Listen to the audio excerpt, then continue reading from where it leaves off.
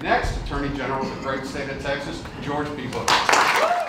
Land Commissioner George P. Bush is one of 3 well-known Republicans running in the March primary to unseat the sitting Attorney General Ken Paxton.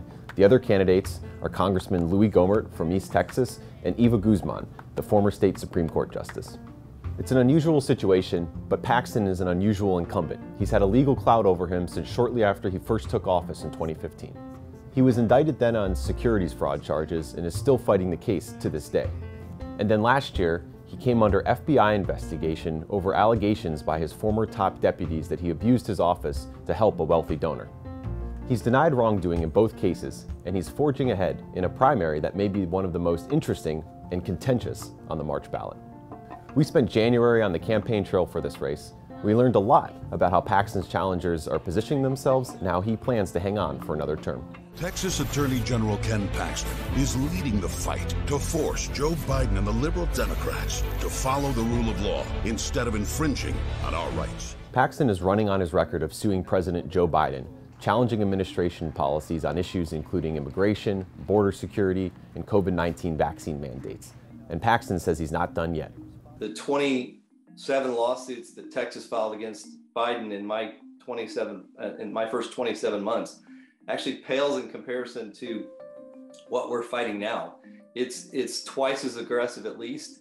There's a complete disregard for the Constitution. When Donald Trump was president, Paxton was among the most pro-Trump attorneys general in the country. He is perhaps best known for filing a lawsuit that challenged Trump's re-election loss in 4 battleground states. The lawsuit was unsuccessful, but it cemented Paxton's loyalty to the former president, and Trump endorsed Paxton for re-election early on in this cycle. An attorney general who has really led the way, somebody who has been brave and strong, Ken Paxton. Ken. Paxton's challengers are undeterred by Trump's choice in the race. They say Paxton, with all his ethical baggage, lacks the integrity to be the state's top law enforcement official and potentially risks the office for Republicans in the general election. We're going to take on accountability in your government. This is the actual agency that's entrusted with that, whether it's taking on DAs or public integrity cases throughout the state of Texas. But we can't do that with an indicted felon at the top of the ticket, at the top of the chain of command. What do you think of the incumbent, Ken Paxton? How has he done in office? That's a rough question. Ken Paxton is better than a Democrat, but not somebody I would vote for us. If it was him against a Democrat, I would vote, but I would vote for anyone else in this race besides him. Is it just because of the ethical or legal issues? The ethical was a huge thing for me. Like, he's Attorney General. If a politician becomes a felon, I don't like them, but I can still have an open mind. He is literally supposed to be enforcing the law. But Paxton's challengers know that railing against his legal problems alone isn't a winning strategy. That's why they're also trying to present themselves as credible alternatives to Paxton when it comes to issues that primary voters care about, like the border and election security.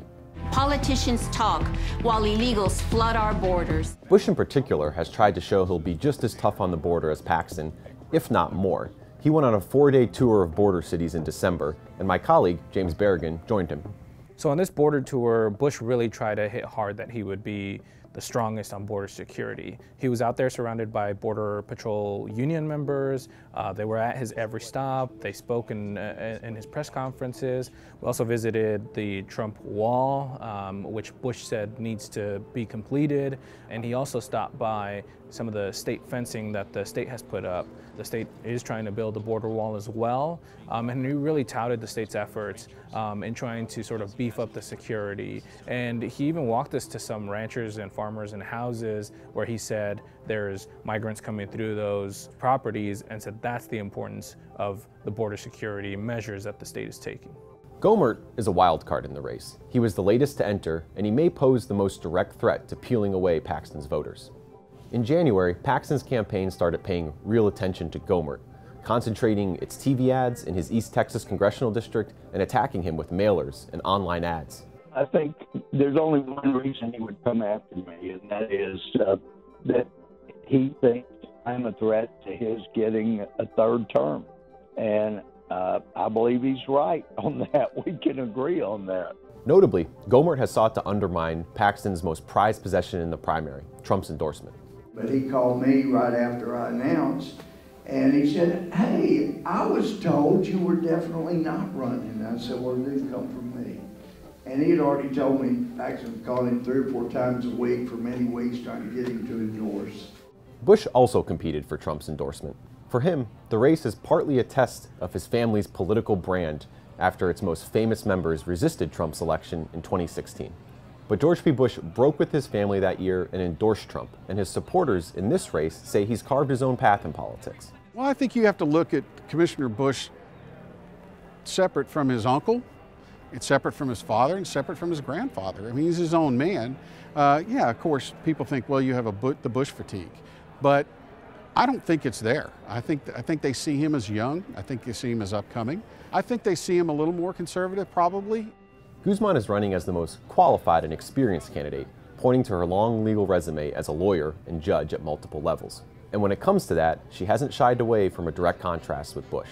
Lawyers need to bring experience, and that means being in the courtroom. You can't win in the courtroom if you haven't set foot in the courtroom like George P. Bush.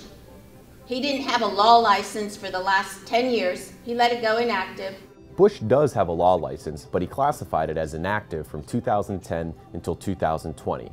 He's downplayed it all as a formality, saying he first made the license inactive because he deployed to Afghanistan, and then later kept it inactive because he was leading the General Land Office, which has its own lawyers. While Trump has endorsed Paxton, other major Republican endorsements have otherwise been limited. Governor Greg Abbott has spoken positively of his working relationship with Paxton, but has not offered a formal endorsement yet. U.S. Senator Ted Cruz, who was a key backer of Paxton's first run for Attorney General in 2014, says he's staying out of this one. Ken is a good friend. There are a number of good friends who are running in this race, who have been supporters, who have been conservatives, who have been stalwarts, and I trust the voters of Texas to make their choices. 2 polls came out toward the end of January that showed it's possible Paxton is forced into a runoff, but the polling was less clear who he would face in that runoff. 5 Democrats are running for Attorney General, also emboldened by Paxton's legal issues. But for now, the action is in the Republican primary, where in just less than a month, Paxton will learn whether Republicans are ready to renominate him. Ken, brave and strong and popular. Thank you very much, Ken.